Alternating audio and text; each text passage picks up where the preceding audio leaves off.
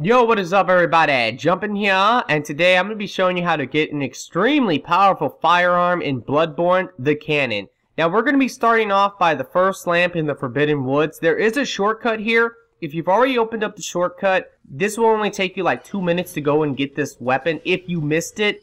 But I'm going to be showing how to do it the normal way, just in case anyone doesn't have the shortcut, or they're just getting here and they're like, I don't want to miss this weapon here. Anyway, we're going to run past all these enemies, and eventually we're going to get to an area where you will fall down. Once you get there, you need to just go on the right side of this village. You'll see it in the video as I do it. But the cannon is a really great weapon. Now, some people might not like it because there's certain things about it that is kind of iffy, but I think it's excellent, especially the way I like to play. I don't really do a lot of gun parries, so I like to use my firearm just for damage, and the cannon is the best way to go if that's what you like to do. You know that you're going the right way if you are running up here, and remember you have to run through the water, but there is a guy on a cannon. Now this is not the weapon obviously, but we're going to quickly kill him, and then we're just going to go for it. There is a building right here, and you will see an item on the top.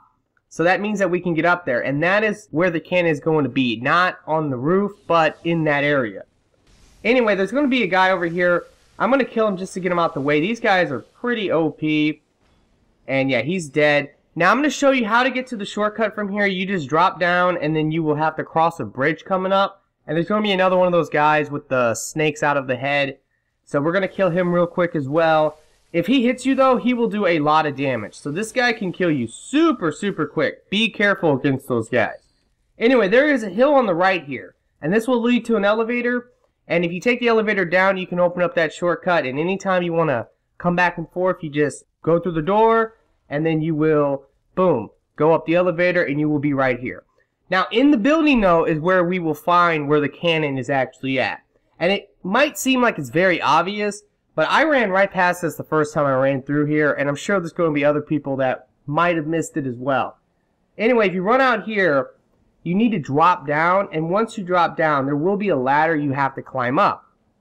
Now, I think that the cannon will be good in PvP. Some people might disagree with me because it requires you to shoot 10 bullets every time you fire it.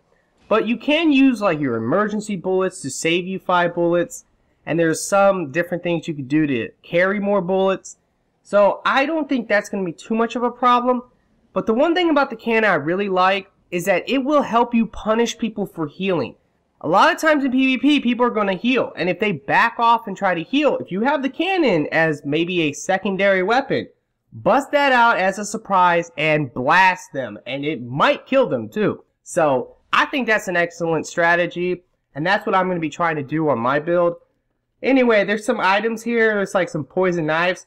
Also, there is an NPC on this roof. I did not know about this guy at first because he's kind of hidden. He's right there where I'm looking right now.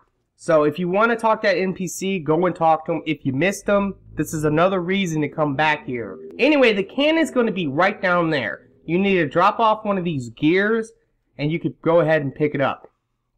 Now, I will be demonstrating the cannon just to show you what it can do. It hits really hard, and mine's not even leveled up all that far. I think I had it at +4 in this video when I'm showing it off. But I would imagine at +10, this thing's going to hit like a truck. It already hits like a truck. And it has AoE. So if there's 2 guys coming at you, just blast them. I mean, this is just great fun to just murder multiple enemies. Now, these are the best clips right here. Just blast 4 or 5 enemies at a time. And like I said, I think that it's going to be really good for just punishing people for healing. If they try to back off and heal, you should be able to quickly pull it out and just blast them.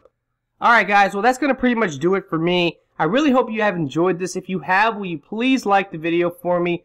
Be sure to subscribe. And I really do hope that everyone has a very nice day. And peace out.